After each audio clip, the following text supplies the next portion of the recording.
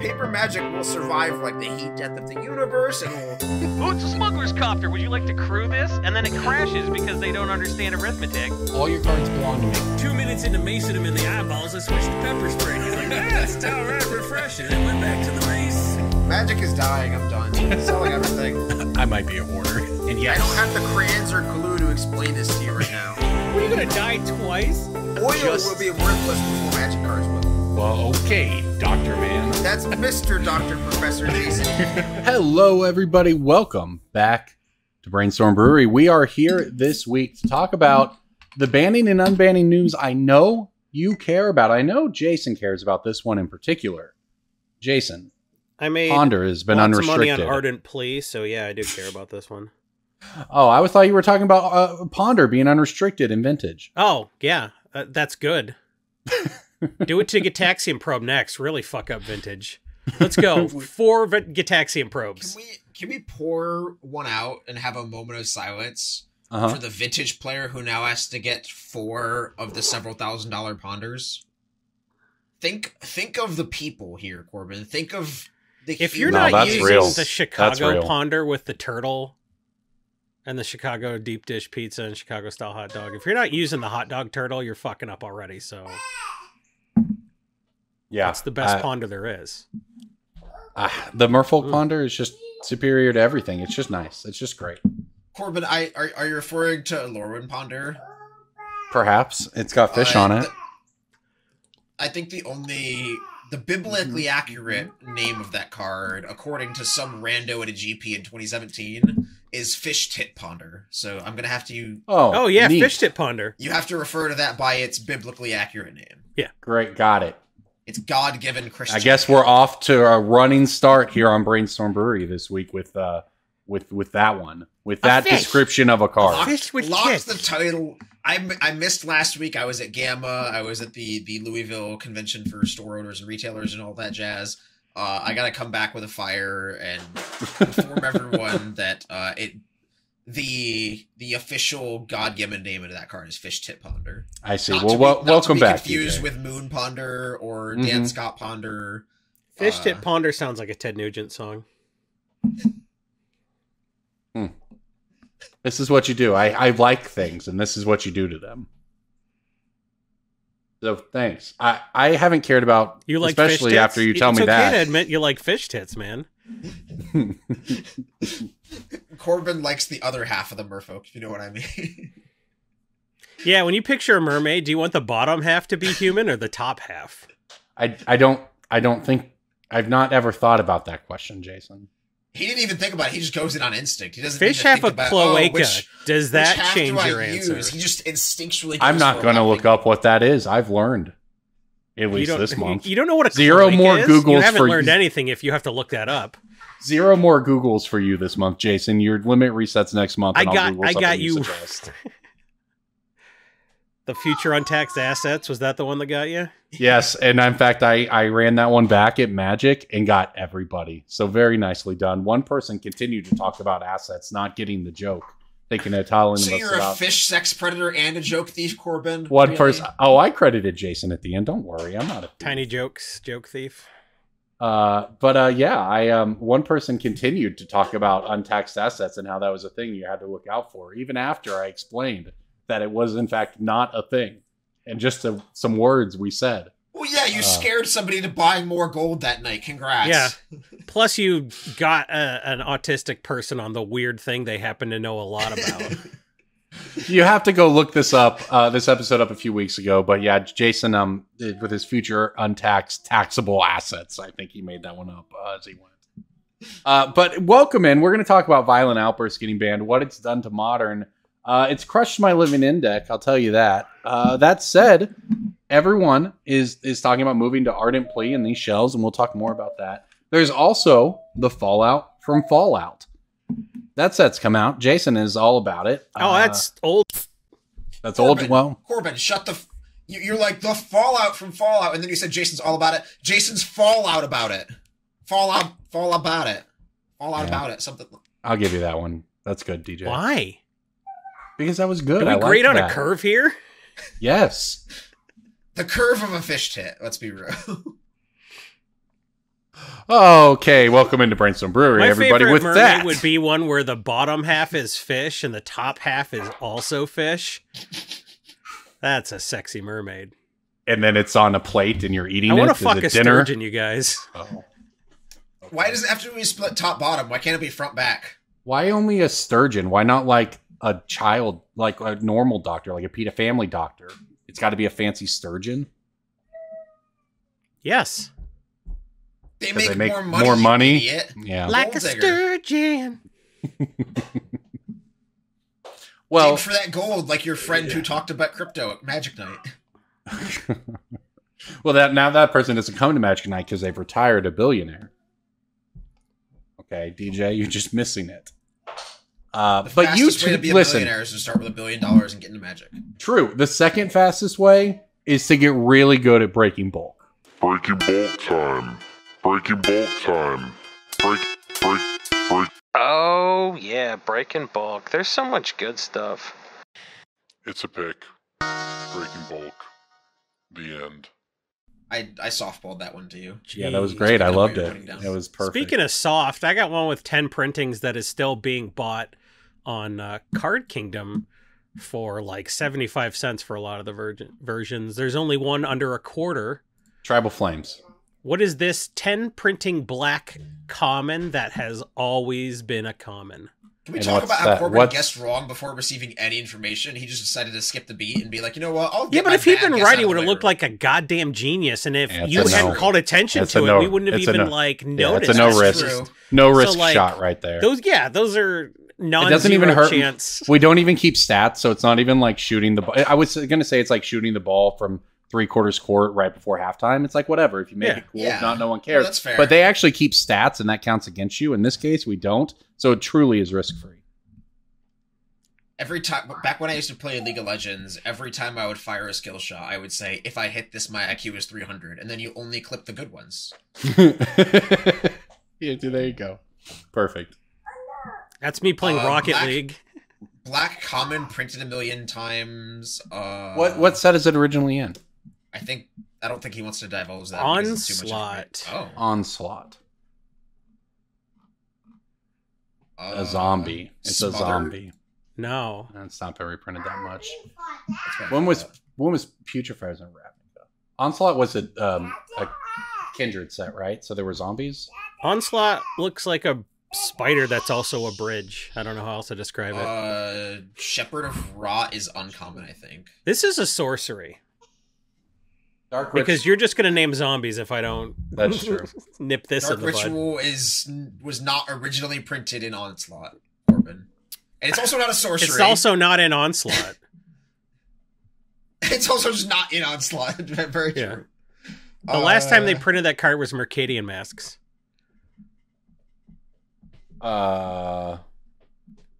Onslaught Black Sorcery of the 1,000,000 printings. Man, I am gonna feel like a big Defile. dummy face. Costs 3 colorless and 1 black, DJ. Okay, Siphon Mind. So Siphon We Mind eventually is... got there with enough hints. Sweet card. Didn't know if they Yeah, reprinted that but much. like it's also run a lot in... so the only commander decks we have seen built for... whatever it is, Magic New Vegas. Tiny Bones the Pickpocket is one of 2 commanders that people have been building around. It's very popular. And people are making people discard. So all that discard stuff, that was like not a thing between the old Tiny Bones and this one. Like all that stuff's gone back up. So like this can't be a break in bulk, but I'll just give you this one for free. Geth's Grimoire has like $2 right now. That's way too cheap. Card used to be 20. Yeah, It was a and it's scarcity only thing, gotten the list but- printing. It hasn't gotten a meaningful reprint. So guess wish I- Grimoire. Yeah, that could be. That's pick of the week tier, honestly. I wish I wish there was data available on this, but I have a hunch that certain archetypes of cards that have commanders that get printed every few years, like discard and like some of these other strategies, I feel like discard ones get recycled into the market faster because of how toxic they are to the play group and how like you get to play your Tiny Bones deck 2 or 3 times, Well, you get to play your Turgid deck a couple times, and then And people are everyone's like, "I'm "No, not playing against stop." your goddamn Turgid I deck, mean, bro." Yeah. to that point, I built Bolus, Nicol Bolas the Ravager. Like when it comes in play, everyone discards a card. as a commander, and I built it when it came out as the oppression deck, right, where you just played all of those discards effects. And over time, I got to the point, and obviously new cards coming out helped a lot in this, but I got to the point where I did cut most of the just sort of static discard effect ones. Like some of the really powerful or random discard ones I kept, but just having a discard deck doesn't work. I had to turn it into something else where it was more like play 1 or 2 discard spells and then start playing cards. So here's how Tiny Bones is different. Tiny Bones play spells out of their graveyard, so you could go all in on removal. You don't even have to make them discard. Yeah, that's a good place. Like little bit of discard, I think is pretty nice in Commander. Yeah, the discard deck absolutely gets you targeted, and you just don't want to. Like 1 Necrogen Mists, not 3 Necrogen Mists. Yeah, but also don't play Necrogen Mist because that's the worst. That's like you play it, it hits everyone, including yourself, and everyone hates you. And getting rid of you gets rid of the Necrogen yourself. It was from a toxic deck originally, Nekusar. Teferi's Puzzle Box. That is a cyclical card that I can make money on every 2 years, and everybody should. Yeah. Sure. So I will. Yeah. Go ahead. Sorry. I will continue on the black card theme of the week. Corbin, I hope you came prepared. Mine is a Lorwyn black uncommon, and I'll give you a creature. I'll say creature. Lorwyn black uncommon creature. Is it Ghastly Changeling? No. Is it a Tree Folk? No. The good black Tree Folk were in Shadowmoor. Creature. This is right when I started playing. So Morning Tide is technically the first one I ever Probably. did. You said it's a black, and it's a common? Uncommon. An uncommon. Marsh mad Ante. I do love me a Marsh Flitter, but no. Corbin is also not Mad Ante. Oh, Mad Ante's a good guess, too. I think it might have been rare in Lorwyn, though.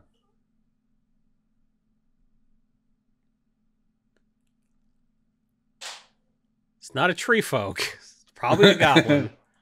Or a fairy. I mean, but what were the uncommon fairies? There was Dream Spoiler Witch or something dumb. What was the one where anybody could discard a card to give it -2/-0? Ona's Prowler is a rare. Okay. Prowler, that card was sweet. Is it the one that has Defender? No. Jeez. I know what you're talking about, but no. You know what? I tap. Yeah, I don't know if we're going to I don't normally have to name this many cards. That's fair. Bogart Harbinger. Bogart. Oh, God damn it. Bogart that Harbinger. cycle was in Lorwyn. It was a Tree Folk. DJ's a liar. It is a tree that's folk. that's a goblin, though. That's not. Is that a changeling or a goblin? I didn't say it was a tree folk. Is it? I thought it was a Herbinger. I thought it was a changeling. It's Birgit Herbinger. Yeah, we did it. Wow. I can't believe I whiffed on that. I was naming way more obscure. You know what? You just got to name the Harbinger cycle. To be a breaking bulk, honestly, because Tree Folk Harbinger was like $8. Well, the Elemental one when Fairy Romnath came out was pretty big too. So that one's still worth some money. And Fairy a Harbinger Goblin is worth Tutor? money. Did it get another printing? Marrow Harbinger is also worth money. Yeah. It seemed like, or the whatever, I don't know what it's called, but the I don't know, man. I thought this. I didn't think this cycle was in Lorwyn. I thought it was in Morningtide, but that's my idiot thinking. But yeah, this also this I would have not immediately discounted this card if I'd thought of it. It's that obvious. So it doesn't have any other prints. It is literally just Lorwyn and the foil version. But there is a couple of things to consider here, and that is that goblins have a million cracked tutors nowadays that are much better than this. Like, you're playing Goblin Recruiter, you're playing Muxus, you're playing Goblin, Ringleader, you're playing all these other... If you have black, there's zero... Like, this card is not obsolete. It may be, like, down on the depth chart, but, like, you're still gonna suit it up every night. Foils are, like, $30 for what it's worth. If you can find a clean foil, they are very, very expensive for those Goblin purists out there, but, the regular Goblin Harbinger, Bogart, whatever you want to call it, is around a market price of $1. It's Bogart. It's not. It's Bogart. Humphrey Bogart Harbinger. I think it's Harbinger also. I think it's Eidolon because it is. Ugh. This is a stupid conversation because it is. There's right and then there's right but feels wrong. Yeah, there's Eidolon right. Definitely feels wrong. It does. It's not. Yeah. Oh, we haven't brought up Artificer in a while. Ugh. Yeah, I used to really. I don't want to Did you say know Obzon is actually the pronunciation? Yeah, but I'm not going to say that. I didn't. I used to get on people sometimes about getting card names wrong, and it is tilting when people say Ravinica. But it was when we hit the word Eidolon that I gave up. Because I had that one wrong, and when I learned that it was Eidolon and not Eidolon, I said that English is stupid. Language is actually dumb. I've been doing this wrong my entire life. I don't care anymore. Not even an English word. Fuck it. It sounds like a D's nuts joke waiting to happen. Right? Eidolon out D's nuts! Yeah. Anyways, I'm going to Anytime I hear Dolan, I think Gooby, please. So not the Knicks? Dolan? James Dolan? All right. I'm gonna come in hot here with it is a blackish uncommon. It is what does that mean? It's a multicolored uncommon. Anthony Edwards. It's from Alara Reborn. So it has to be multicolored because that set was very silly. And I was looking at it this week because Ardent Plea is obviously now extremely expensive. Is Demonic Dreads uncommon? It is. That is not the answer. No, actually, I think that's a common. But no, that's not the answer. What's the blue-black one?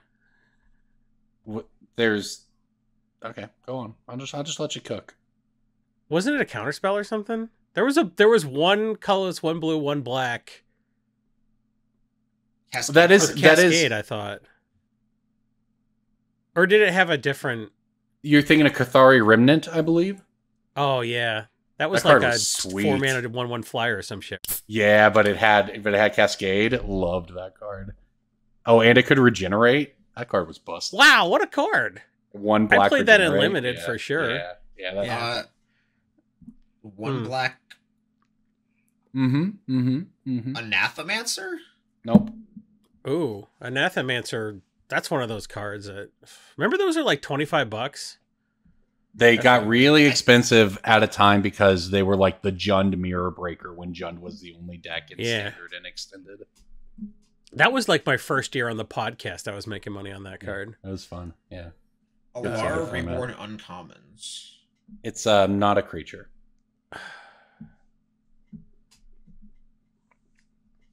There are too many cards in Alara. Was Terminate uncommon in that set? No, that was common. It's not Terminate. Just tell us the color combo. That'll give it away. That's not too much information. It'll give it away to DJ. It's black-white.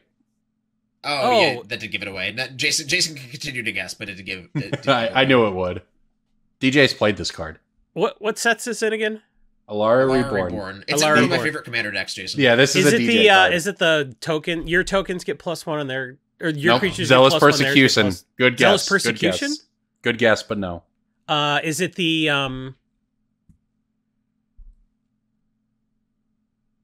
Actually, I don't know. All right, it is Tainted DJ. Sigil. Tainted Sigil. That's an artifact. True. It is you son of a white non-creature. Not a creature. I don't know what you want, man. I didn't even consider the artifacts in that set.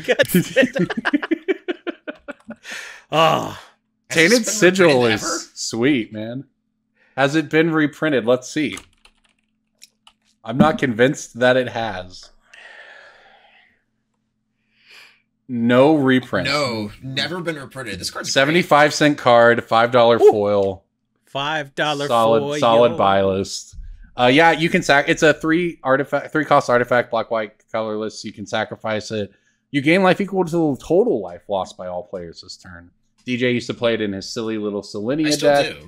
Still, I mean, yeah, sure. I haven't played against that Selenia deck in years, but I do have some traumatic memories of life totals just disappearing when he played it. Like, that's one of those strategies where, like, a deck full of uncommons could get it done.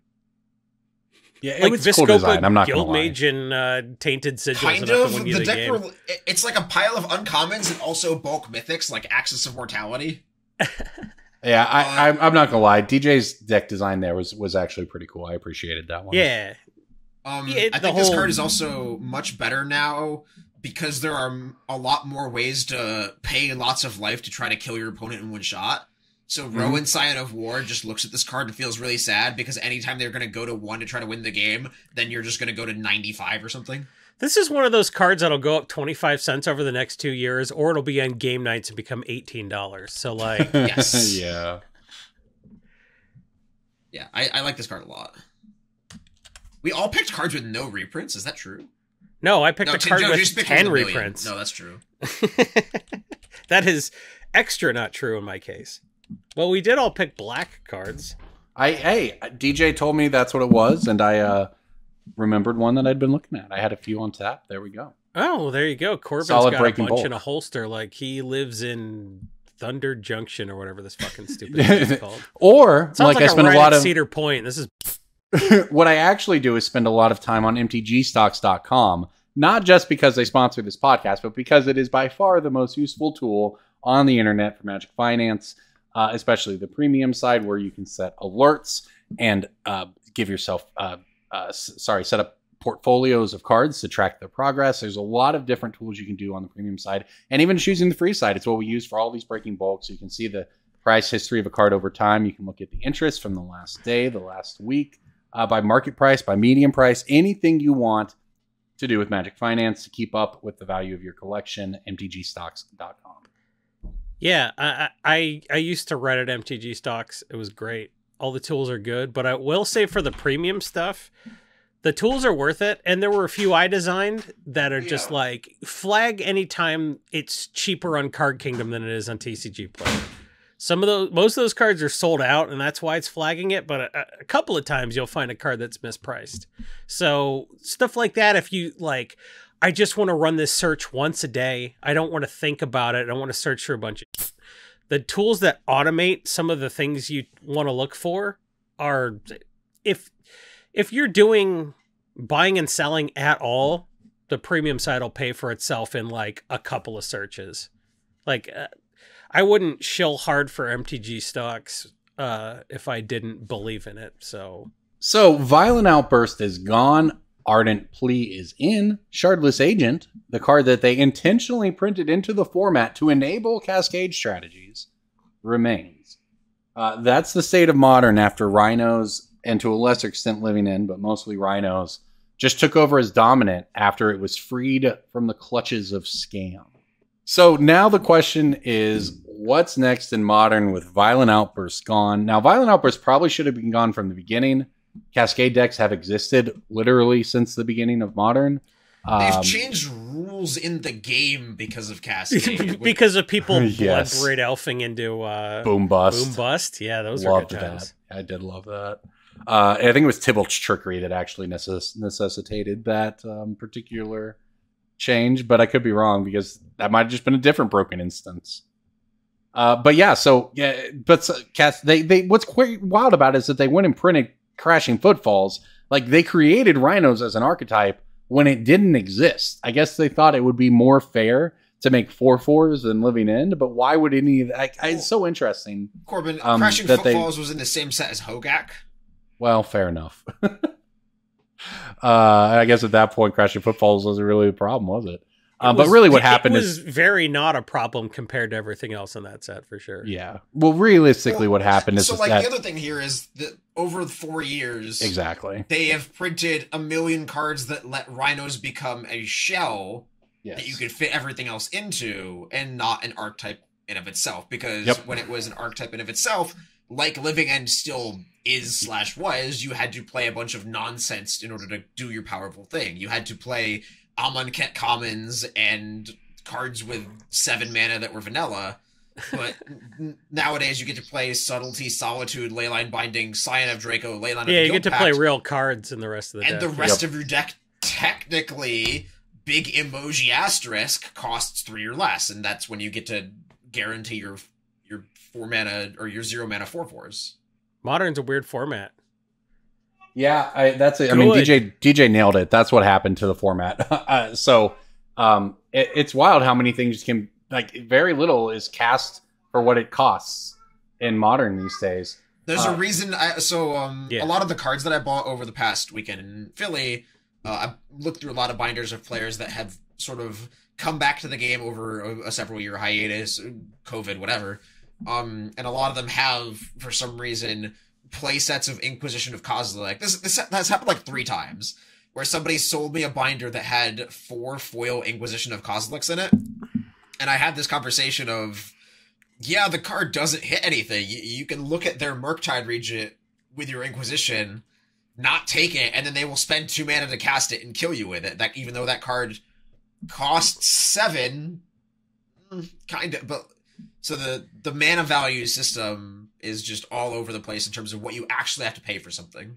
And it's interesting because Modern started, obviously it's pretty old now, and not to like boomerize ourselves here, but it started as a format where people, the sort of the mantra was supposed to be turn 4 wins were the earliest things could realistically happen.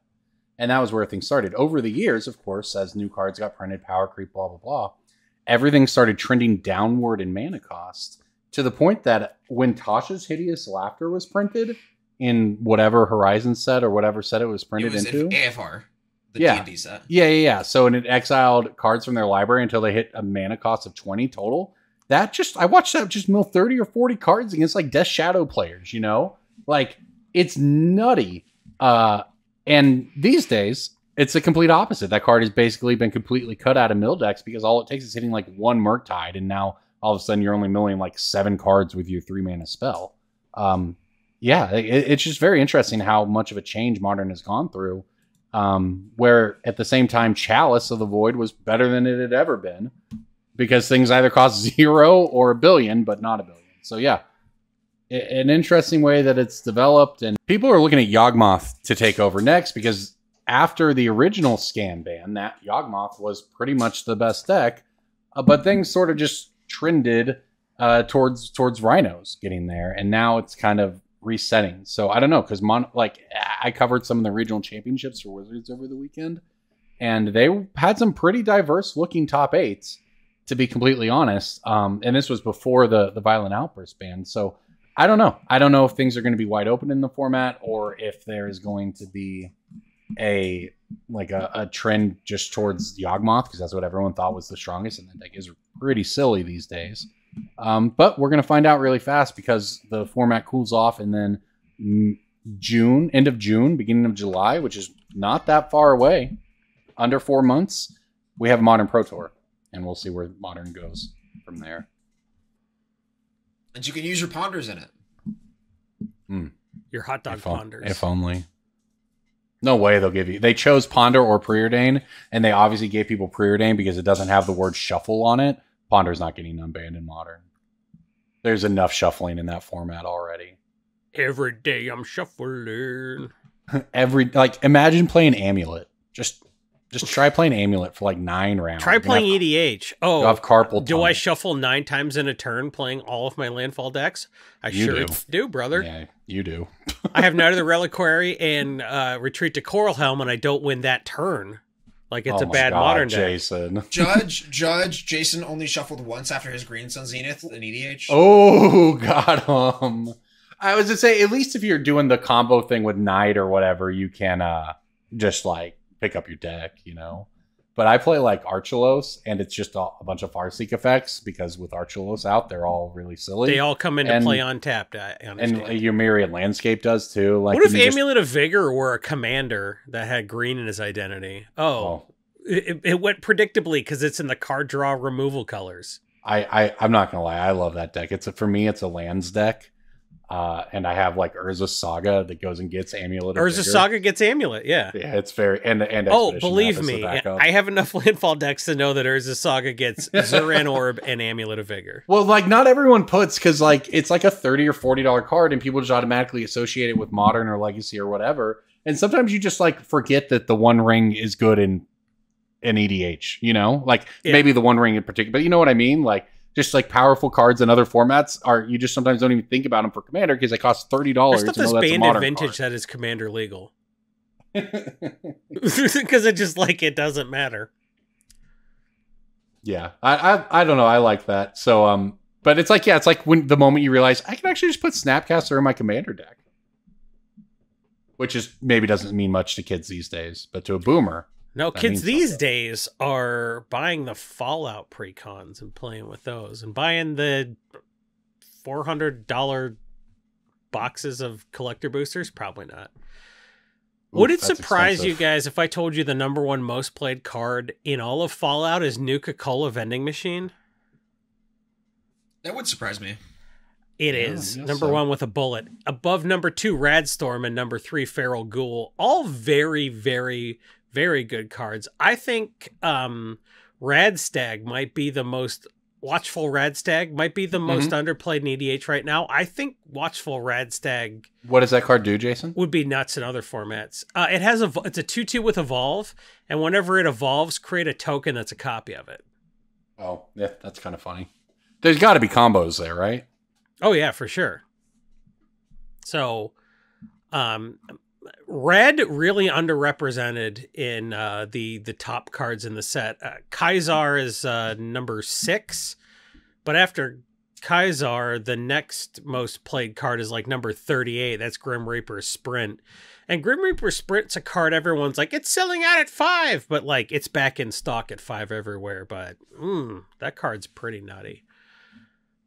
The bobbleheads are obviously cool because anybody that's going to play with one bobblehead is going to play with all of them. Remember, Bone Sabers is a card that gets played a lot, and Power Fist is a straight up better Bone Sabers. Green, black, blue deck is the most like popular, best selling one. Is that the one with all the proliferate stuff in it? Yeah, and it also has my pick of the week in it. So that's the one with the master and Wild Mothman. I didn't play Fallout 76, so I don't know who that is or what that is. I don't know how it's pronounced. Is it I'm the maybe Mothman, it's Moth- or is maybe it it's I'm Mothman. Mothman? We are It's the Mothman. Mothmans. We're from Holland or something. I don't know. I thought you loved Fallout, but you didn't play all of them? I haven't played 76. I spent so much time this year playing Fallout 4. I did like 10 playthroughs of it. Oh, geez. Okay. Including a guy who only used the baseball bat, which was... Well, you got something to look forward to now. Oh, yeah. I mean, Fallout's my... So, obviously, this is the opposite of Doctor Who for me in terms of, like... Jason sells his collection. I bought Wizards 2 sets of releases decks to bust Fallout. for singles and 1 set of decks to sleeve up and have just as a 4-pack to play when anybody comes over. So, yeah. That's a good idea. I encountered my first rad counter over the weekend. Someone had one of the precons and they brought it to just our normal commander night. It was sweet. Rad counters as a concept Red counters are are awesome. lit. Yeah. The enchantment, they kept putting an enchantment on one of my creatures that when I attacked my opponents, they got... Like, my creature was goaded, and when it attacked opponents, they got rad counters. And that was awesome. That was, like, the best goad card, the coolest goad card or whatever it was I've ever seen. I mean, it took them until Fallout to print a creature that let me pay treasure tokens for their creatures. I can buy their f***ing cards, and I'm so excited. And again, Rakdos actually plays like I want Simic to play. I think I'm Rakdos. Kellogg made me realize I'm Rakdos. So It's been thanks, Kellogg. 15 years, Jason? Wife shooter. What's that? Been like 15 years that you've been a Simic person, and this is it. Jason goes Rakdos. No, I March looked at the decks I 12th, brought to 2024. Chicago. I'm like, I brought 5 red-black decks and like only Omnath in blue-green. So I took Slogurk apart. Maybe what I really want to be doing is bullshit. And Rakdos does more bullshit. Blim Comedic Genius is the funniest deck ever made. Yeah, I think all of the Rakdos, like I was talking about my Bolus deck earlier, all the Rakdos cards are generally pretty fun. It's fun to take your opponent's stuff. It's fun to cast random things off the top of their library without paying mana costs. Like Hurl into Hell is a fun one where you like exile their creature. Hurl into Hell rules, yeah. Yeah, like those so kind of Rakdos like, cards. oh, are Simic cool. Manipulator steals their creatures. Simic is the creature stealing colors, but nah, man, Insurrection's in red. It was there all along. So the Fallout stuff is, you know, it's going to be good. Mr. House is the number 1 most built deck so far, and Kaisar's number 3. So that red, black, white precon is also probably a pretty decent pickup. Wise Mothman's number 2, and Radstorm is just Radstorm's good outside of the precons in a way that like a lot of the other cards aren't necessarily. You know, Vats is good in general. Also, Idolized is good in general. But some of these kind of need Fallout type mechanics. but not a lot of them. And my pick of the week is a card that's it just seems like it is a very good EDH card overall, and it's under $3 right now. So I'm teasing that I'm going to do a Fallout deck pick of the week later. All in all, this set plays very fun. The decks are good, and the collector boosters are so expensive, no one's going to buy them. Well, that was my question. Until they dump them, and then people buy them. But like the old scarcity prices will still be the prices for a while. Yeah. So like, I what do think you guys think is going to could happen end up there? being pretty valuable in the near term and maybe even the medium term. I opened a foil Ravages of War and a foil Wasteland, or at least a full art Wasteland out of. Ooh.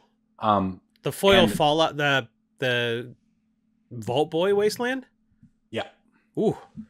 I don't remember if mine's foil or not, but either way, I opened 2 of the top 3 cards in the set, and the one collector booster I got at MagicCon, and people started making me offers that were like $40, $50 for both of them that weekend. And I was like, that seems so low. And now that the set's actually out, it turns out it was low because those cards are, at least for now, are worth more. So that brings me to my question about the collector booster boxes being so expensive.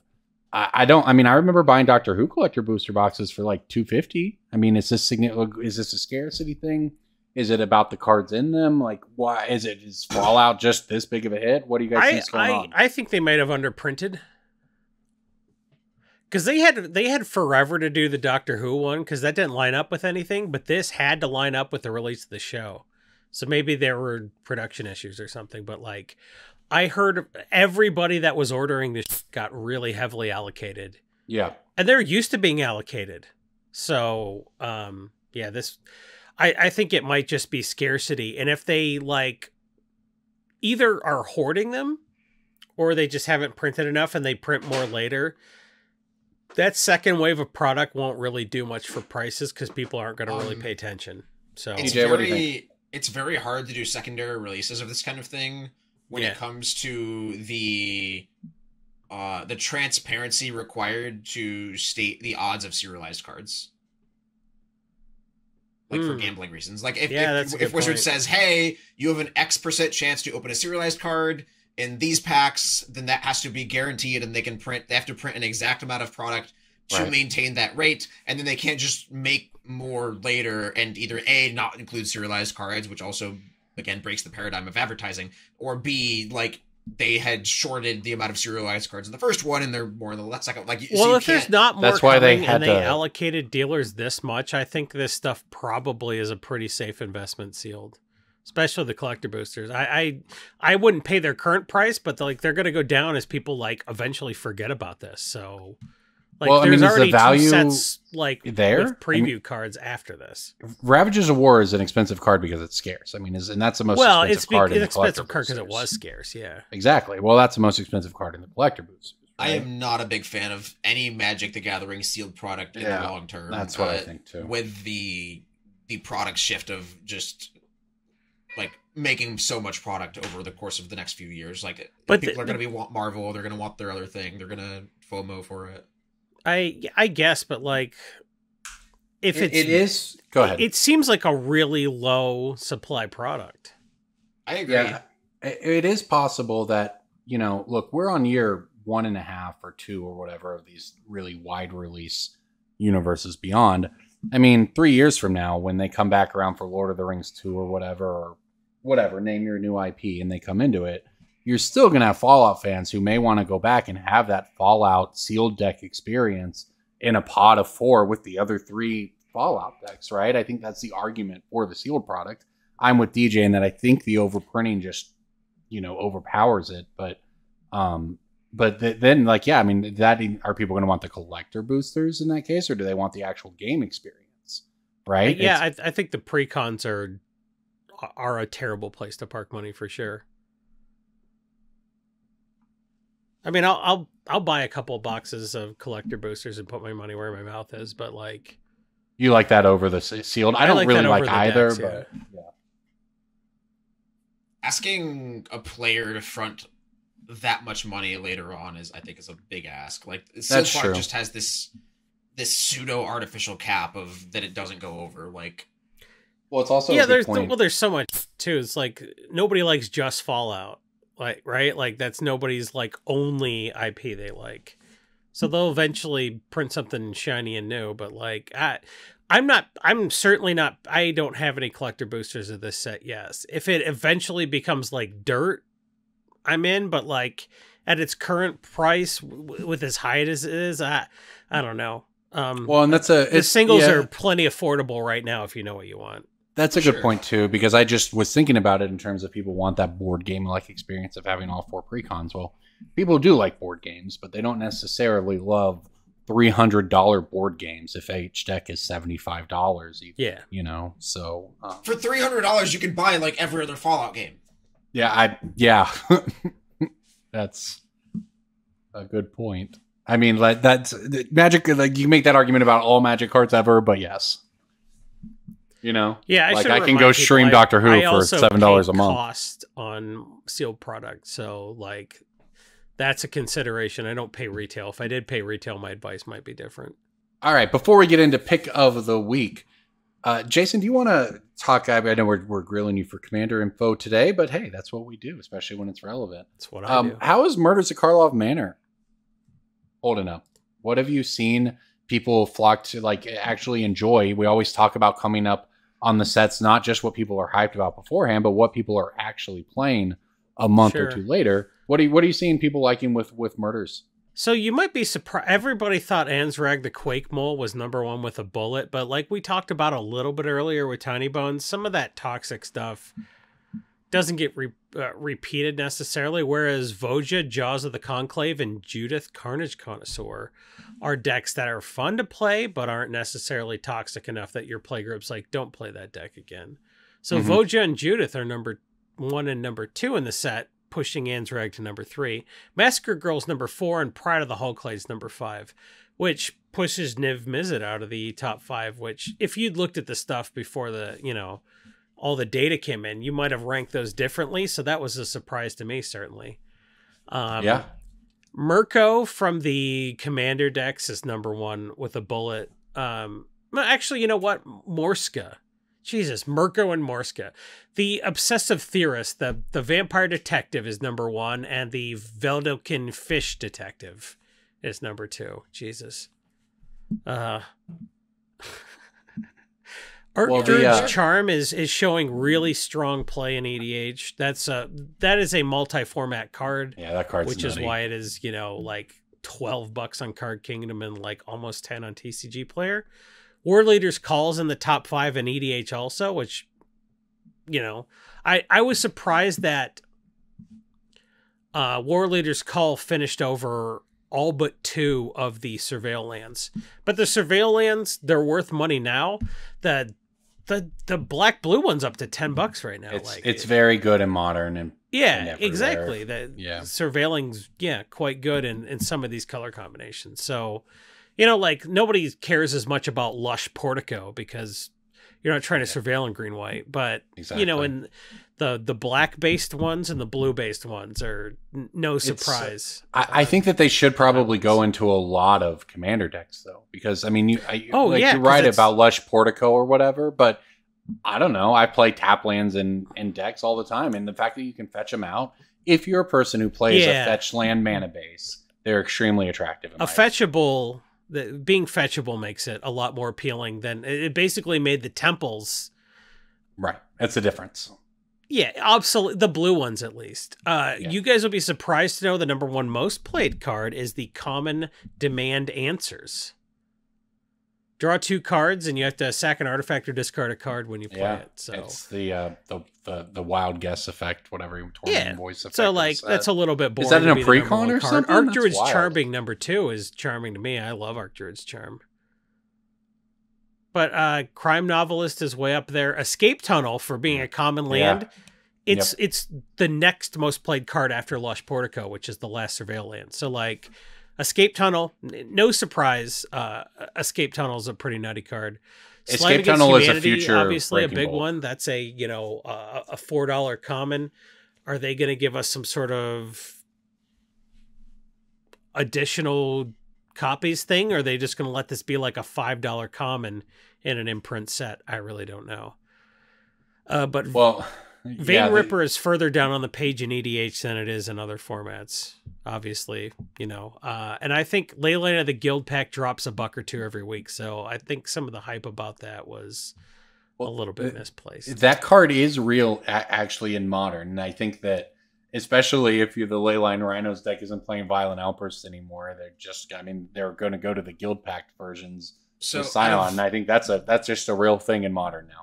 Out of all the cards we've talked about so far, I am very surprised to hear nobody talk about what is, in my mind, the craziest price trend of this set. Slime Against Humanity is more expensive now than Rat Colony has ever been. No, there's no way Rat Colony never got above $350 on TCG Player. I think it's close. But like you can buy Slime Against Humanity for $4 a pop on CK. Like that's crazy. That for a card that just released last month. I think there's like, oh, I'm not getting burnt. Fool me 5 times, shame on me. Sort of with these, you know, printings of the card that you can have any number, and people like, oh yeah, I bulked out all of those persistent petitioners. Like I really think people are like, nope. I know how these cards go. I'm not selling these. So I think Slime Against Humanity is not hitting the open market because people aren't like dumping them. I think it's a card that everybody knows is eventually, and it might be the best out of that bunch. I don't even know. I think it's quite good. I think it has a lot more resiliency than the rest of them, and more synergy with things like Populate and the ability to doubling season your stuff. You're much less open to getting end the festivities if you're playing a bunch of rat colonies that have 1 or 2 toughness. But like Slime Against Humanity is just, it's $4. It's $4. And the thing about this card is it is one of the ones that you have to buy. You don't have to, but you are going to want to find a place that sells 30 at once. And when you are that store that has all 30, you get to charge that premium. You can list these at 5 or 6 and be like, you know what? Yeah, I'll wait. I'll wait until I'm the one person who has all of these in stock for you. And that's not a big price difference between somebody who's willing to shell out $250 for their stack of Slime Against Humanities. That same person will pay $280 or $300. That is not a big difference. Yeah. Percentage-wise. Yeah. Like, also, I really like this card, even in the long term, considering what it's at now. Like, I would not be surprised to see Slime Against Humanity hit $5 or $6 a piece, and those price-insensitive customers are still just filling the cart on TCG Direct or CK or what have you. I did that with Nazgul. They were so rare. I'm like, they're mismatched, half are foil, half art, and none of them are the same art. Just give me all. I need the number of Nazguls that I can run in the deck. So I think some people are just like, cool, whatever. You're the only person who has 20. Yeah, and the Slime Against Humanity in particular, though, I think it's worth noting. Like, it's kind of designed to be a commander specific like archetype of that card, right? Right, because you're milling them, you're doing all these Rat things. Colony, and it's kind of just like a normal. I don't want to say normal, like it, but it wasn't designed to play well against 4 people in a fun way with a bunch of other cards. It's just a cool little rat design, right? That's in the vein of Relentless Rats. So I think that, like, if we had been in a place with Magic design and where the market is as well, and had modern commander design principles applied to Rat Colony, it might have been $4 or $5 too. Well, we had modern design principles applied to Dragon's Approach, and that one is also like $3.50 or $4. Yeah, fair. Yeah, absolutely. People like dragons. People like slimes. And people They also like slimes. Is that a thing we've seen historically? They like slimes.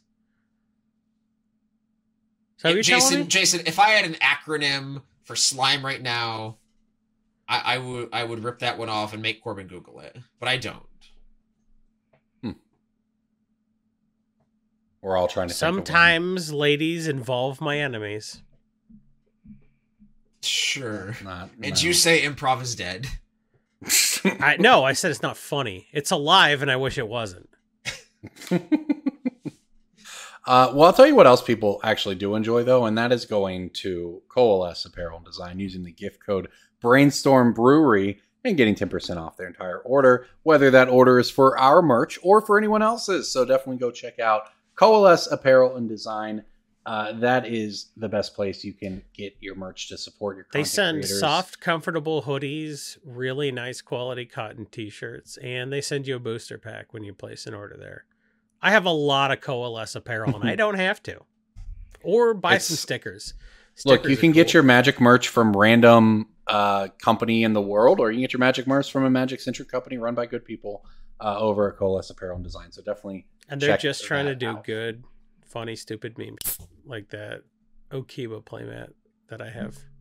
Love that. And, of course, you can pay for that with the money you'll make from the picks of the week that we are about to bring you. Pick of the week, pick of the week, pick of the week.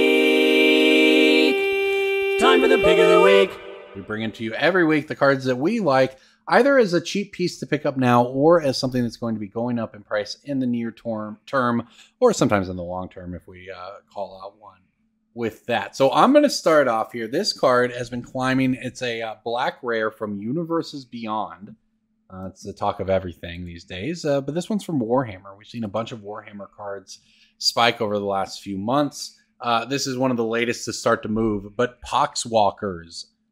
The 3/1 for 3 Death Touch. Whenever you cast a spell from anywhere other than your hand, return Poxwalkers from your graveyard to the battlefield tapped. Just a very simple little card, but it was $1.50. Now it's $2.50, and it looks like it's heading up to $5. So it's just we talked about these the Universe Beyond decks being popular. The Warhammer ones very much are, and the cards continue to all move up in price.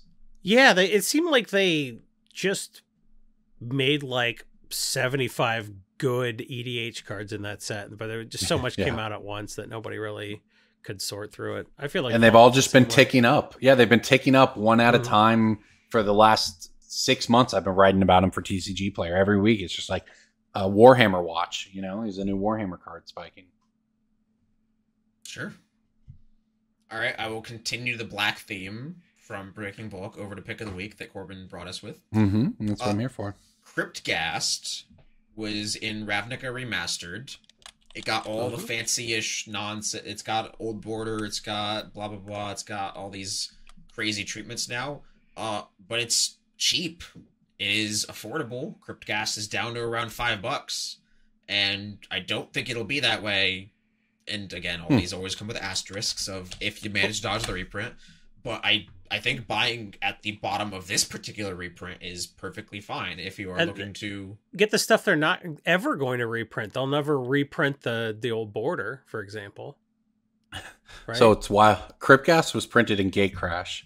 It was printed in Commander 2014, which came out at a minimum 10 years ago, maybe 11 years ago. And remember how their year conventions worked then. Its next reprinting was Ravnica Remastered. So yeah, this is not a card that they have just jammed. Yeah, that's not a card that they've just jammed into everything. It might literally be more than a decade, depending on their year conventions with those decks. Extort is potentially a weird mechanic to avoid putting in precons sometimes. Extort is just, they need to print more creatures with Extort and more permanents with Extort. Like, it's such a good mechanic. Extort is not a good mechanic objectively, Jason, because it drains for 3. Correct. And it's too good. Every time they could have used Extort, they instead say you gain 1 life and each opponent loses a life. Like, they didn't like Extort. That said, it's 2024. Maybe the power creep makes Extort the right place to be. I love it. It's not like it's good, but it's not a problem. Like, how many people out there playing Blind Obedience? People hate Blind Obedience, Jason. Oh, why? Because they can't go off with their stupid combo token bull. Like, yeah, Blind Obedience shuts down all your Splinter Twin bull. So it does. I love it. It's a great card. As a bonus pick of the week, I will throw in. I think it is, if you are the target audience for Slime Against Humanity, and you are spending all this money or grinding out your Breaking Bulks to acquire these slimes and these ooze tokens, I don't think it's the worst idea to pick up your serialized version of Imori the Collector. This is a 1 out of 500 card. There are only that many out there for the serialized one. And there have been 3 sales of this particular version, the Multiverse Legends one, on TCG in the past month. So Interesting. it has picked up a little bit of velocity. Of course, small sample size, so that could just be chance. But it makes sense. some number of them are moving, and it is a very affordable serialized card at around $100 on average. So, I mean, if you have that Slime Against Humanity budget and you want to get a really nice card for your deck that has a reasonable velocity and also a reasonable out trajectory, like once you sell that deck, it's I think easier to sell that particular serialized card when it comes in a whole package with a bunch of other things that people would want to go with it. So True. All right, Jason, you've been teasing this pick of the week all episode. What is it? It's a black card.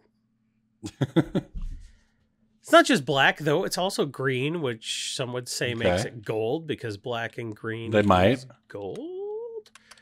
Atomize from Fallout does 2 things that you want to do in Commander.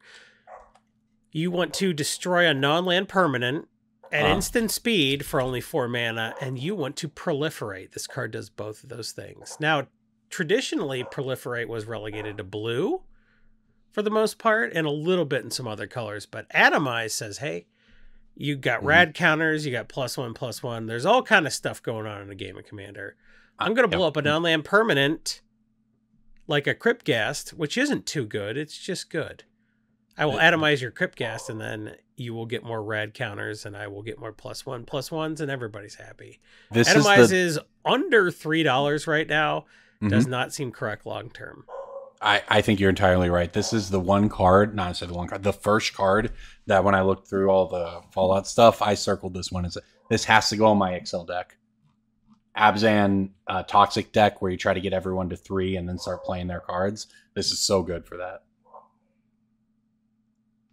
Yeah, it's the number 10th most played card in the set. Some stuff like VATS and Nuclear Fallout is already creeping up to the $4 or $5 level, but I think Atomize is too cheap. Yeah, no, I agree. This feels exactly, we're talking about Poxwalkers, which is some dorky little 40k card that's climbing like wild. Atomize seems like the card from Fallout that does that 6 months from now, or if not sooner. But also, if under $3 seems affordable, the glowing one is in as many decks as Atomize, and it is under $1. So the glowing one could be a pretty decent card. It's if you like it. When people mill cards, you gain life. That could be useful, especially if you're milling them. Yeah. So glowing one is less useful outside of Commander than Atomize is. So that shows you the price difference. But I still think Atomize is too cheap, especially with Nuka-Cola Vending Machine going for like $15 and Radstorm going for $5. If you buy Atomize at under $3 and it goes to $5, congrats, you doubled up. So seems like the best positioned card to make you some money. I love that one. All right. Well, everybody, we hope you enjoyed this episode of Brainstorm Brewery. As always, we appreciate our sponsors. We also appreciate those of you at home who go to patreon.com/BSB and support us directly. We know it's tough out there for everybody. That certainly goes for the Magic community. I recently found out that Card Market, one of the largest websites and marketplaces in Europe, is moving away from written content entirely because it just, in their words, doesn't work anymore. So we know that it's difficult out there for content creators everywhere, and we appreciate all of you who find it in your hearts and wallets to support us at patreon.com/BSB. We use it to make this cast great, as well as for all of our support staff that is able to make this really work. Because, as you might notice from our rotating cast, we're jetting around the country a lot for work, and everyone's staying very busy, and we really are glad that we're able to make this podcast with a staff that we're able to pay. Thanks to all of you who support us at patreon.com/BSB, where you get some pretty nice benefits as well. And if you care, you get enough finance info to make your Patreon money back. Yes, we of course. would like to think. You do one big trade a year, and you paid for a year of Patreon. As Jason says, it's as little as 20 or 25 cents a week. 50 cents a week if you want to get that special flair in the Discord. Get that flair that lets you know you're not poor. Yeah. Well, thank you everybody so much for listening to this episode of Brainstorm Brewery. We'll see you next week.